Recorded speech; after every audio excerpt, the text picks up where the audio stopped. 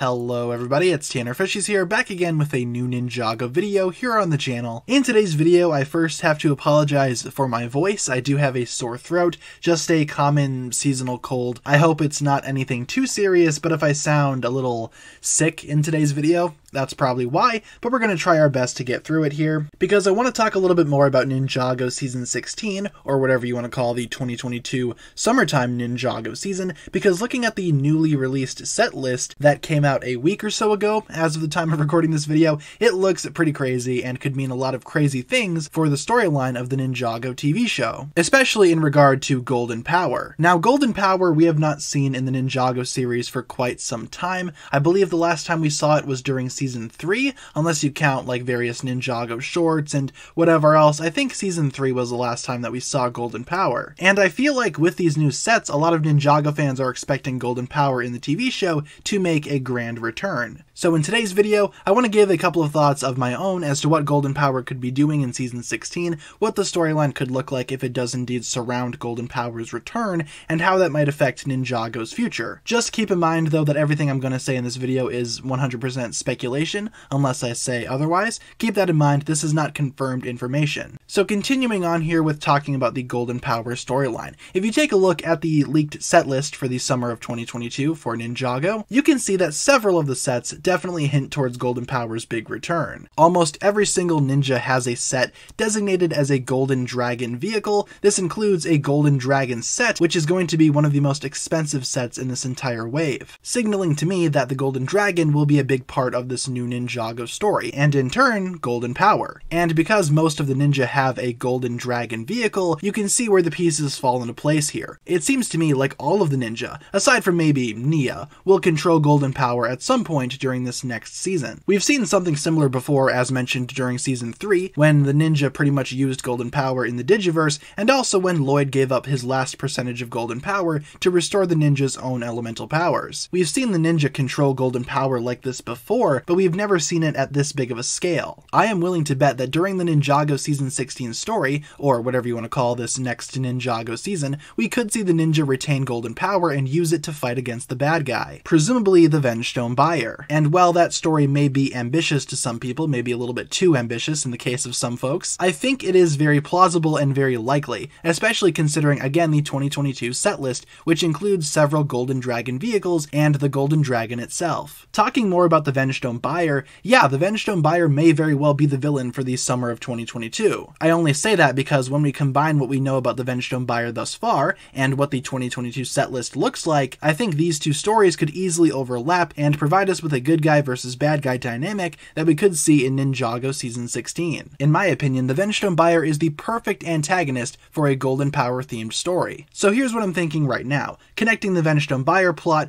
with the Golden Power story. We could see the Vengestone buyer use Vengestone to eliminate all elemental powers across all of Ninjago. That includes every other elemental master and the ninja themselves. The ninja realize that they still need to do something to fight the Vengestone buyer, and somewhere along the way, they manage to tap into Golden Power somehow. And using the Golden Power of the Golden Dragon, the ninja could combat the Vengestone buyer without needing to use their own elemental powers. Essentially, this could lead to a massive final battle, and could very well be the embodiment of the term, an unstoppable force meets an immovable object. I'm not sure if the Vengestone buyer could combat Golden Power. Maybe Vengestone could block Golden Power so the ninja need to increase their strategy a little bit, maybe build up their strength some more. I don't know, it just seems like a solid good guy versus bad guy situation. The bad guy eliminates all of the elemental powers using Vengestone, so the ninja need to improvise using Golden Power as a loophole to still combat the Vengestone buyer. It could very well work out. It also seems like a solid conclusion, not only to the Vengestone arc, but for the entire Ninjago storyline. Using Golden Power, again, could easily topple the Vengestone buyer, while also bringing things back full circle and reconnecting to Ninjago's earlier seasons, which admittedly the newer Ninjago seasons seem to be avoiding altogether. Speaking of going full circle, I've always thought that reviving elements from the final battle may be the perfect way to end the entire series of Ninjago, or at least the storyline for these specific ninja. Things like Golden Power and the Golden Dragon returning potentially in the summer of 2022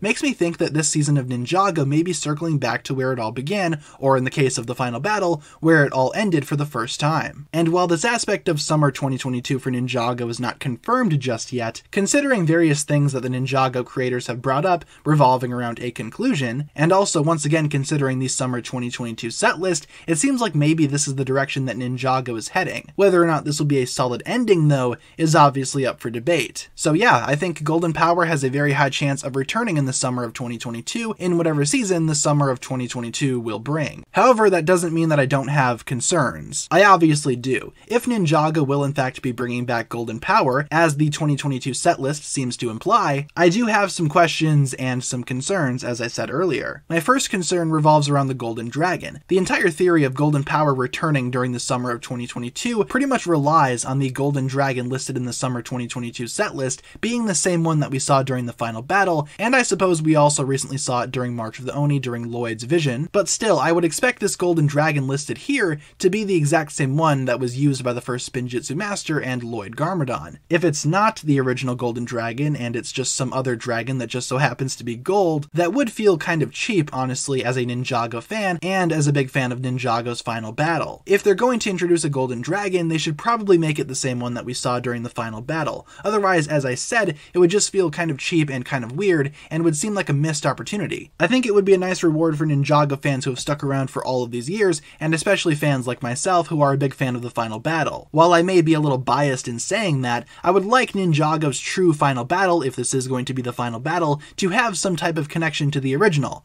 final battle, the original conclusion. Speaking of bringing back things from the original final battle to connect to the modern day, let's talk about the villain really quick, the Vengestone Buyer. I've always said in the past that my dream Ninjago ending would consist of the ninja battling the Overlord one last time. And if I were writing the Ninjago story, I would like the Overlord to be the final boss, the last villain that the ninja ever face. While that was the case during the original final battle and the original conclusion of Ninjago's story, I'm not sure if that's going to be the case here. I think the argument could be made that perhaps the Overlord could be involved with the Vengestone Buyer, but I doubt the Vengestone Buyer will be the Overlord. I'll probably do another video in the future talking about this idea even further, because I would like the Overlord to return at some point before Ninjago's story ends. Maybe his relationship to the Vengestone Buyer would mirror the relationship between him and Garmadon during the original final battle, with the Overlord secretly pulling the strings behind the scenes this entire time. And that'll pretty much wrap it up for my concerns over this Ninjago storyline. Again, it is kind of early to judge the entire story, as we don't have an official synopsis just yet as to what this season may in fact introduce or what it may be about, but I think considering the Ninjago 2022 set list, there is a pretty high chance of Golden Power coming back,